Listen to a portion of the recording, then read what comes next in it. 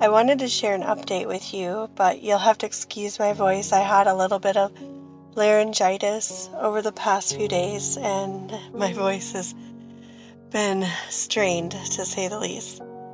But after my time of hitting rock bottom, God sent extra comforts our way to help me recover and rebuild my faith. However, going through that experience was harder for me than I ever expected. The memory of the night in the car and being so disappointed was like a wound, and I was being attacked. I battled so much doubt and fear afterwards, and the moment that things looked like they would go low again, I panicked and I went on my blog and asked for help. However, God was showing me that He wanted me to lean into His promise by faith, and that by doing that I was acting out of fear and doubt in that moment. After going through something so terrifying, I was really hurting and struggling to have faith like before. I felt like I had nothing left and I didn't want to do this anymore. I just couldn't muster myself to even want to believe at that point. I didn't want to go through that same pain again. I didn't want to face that fear again. I never wanted to go through that experience again, and I was so crippled by fear by that point that I just couldn't even believe anymore. But God was so loving and gracious with me despite my weakness, and He comforted us with plenty to cover our room and other needs, and I was ready to be done with it all. But God was wanting me to move back into faith and to trust in His promises. He kept reminding me of all that He promised us, and He was encouraging me to fall in love with the dream He had given me all over again. Eventually I peeled myself off the dirty ground and I came back to following God on this journey. God lifted us back up, and I had paid several days on our room and replenished many needs, and I was finally recovering from the shock of hitting rock bottom.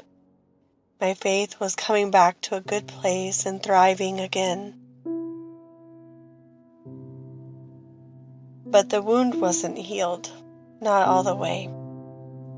And one of the things that God had me do so many times is to sow into our future needs by helping someone else who is in need. And that's what happened next. I felt amazing from the time of respite that God had given us, and our room had been well covered and is still covered for a few more days. I still had $500 left over on my card to cover the next reservation that I needed for our hotel, plus the food for a few days too. I was comfortable and ready to kick back and enjoy some time of writing with the Lord. However, God had other plans. He wanted to teach me a big lesson about love and trust, and to take me back through that wound to heal it. There was a very precious woman who had sent me $5 out of nowhere, and when I wrote her to express my gratitude, she revealed that she was sowing that as a seed to God for a miracle she needed. I could have left it there and said okay, but God was leading me to probe a little deeper into her miracle needs. It turned out she'd been praying to God for a miracle need for $500. It was something that was so deeply needed for her. Immediately, God started to nudge me to release the $500 I had to this woman as an act of faith and trust in God to cover my needs as well. God was telling me that if I had the power to help someone, then I should do it unselfishly and trust Him to cover me when I was needing help as well. My next room reservation was 2 days away at the time, and I had planned to use the $500 for our needs. However, God was asking me to deny myself, give up my needs to sow a seed of love for this woman and her child. And God kept singing the song, sowing the seeds of love. And I was in a valley of decision. Could I really trust God to cover us with something so big? Could I really put this woman's needs above the needs of myself and my daughter? Wow. I was being pressed beyond anything I'd ever known. The thing is, I cannot tell God no. I've already given him my heart, and there's no going back. So I dove in, and I canceled my reservation, and I gave this woman my $500, and it felt like I had committed suicide. Suddenly I was falling, and I needed a hero. And every part of my life was stretched out onto the altar of God's promise to support and cover our needs. I chose the path of love, and it was the hardest thing I'd ever done. The morning arrived too soon for our reservation to end, and I was waiting for God to rescue us like He promised. I kept watching as I packed the car up, but nothing was happening. So I went back and I drove to the same place where I parked the car when I hit rock bottom. And I waited on God to save me. And it felt like I was reliving my worst nightmare all over again. God kept telling me He would send a love rescue, but I didn't realize how scary it would be to wait for it. I was just about to crumble, and I had already secretly released my tears.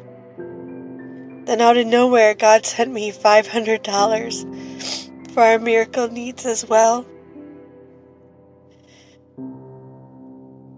God replaced what I released out of a sacrifice of love, and we went to a new hotel, and it was even better. And they even cooked us a hot breakfast in the morning.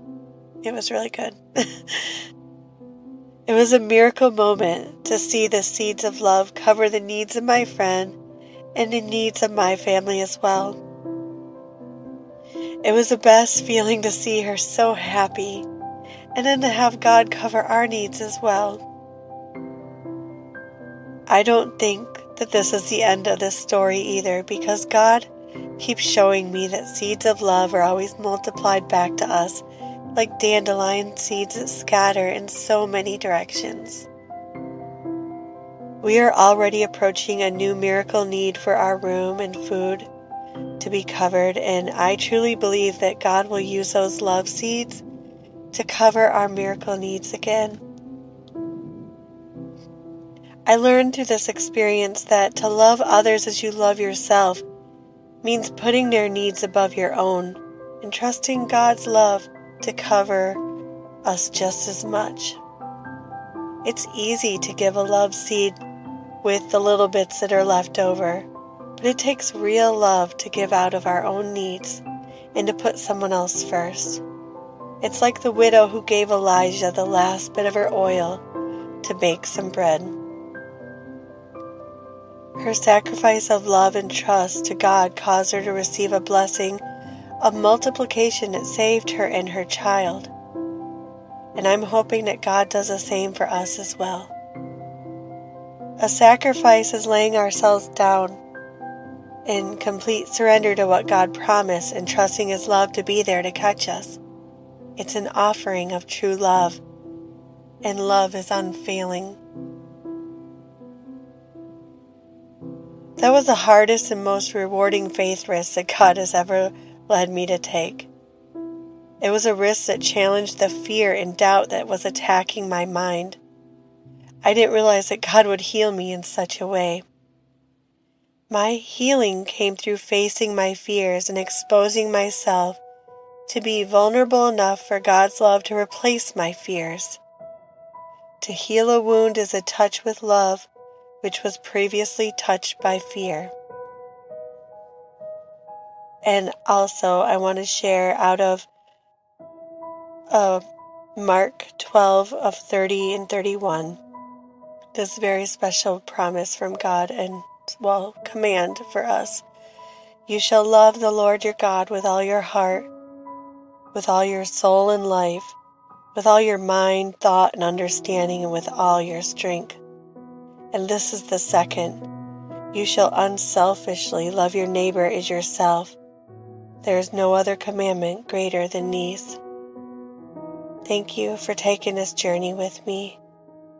And I hope I can share a new update soon on how God delivered the next miracle to cover our room for the morning.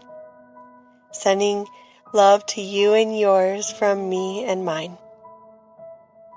If you would like to read or know more about a journey and keep up on all the intimate details of our story, or read the love promises from God that He has me write, come see me at diamondsfromthedust.com. This is Danette. Love you so much. Bye.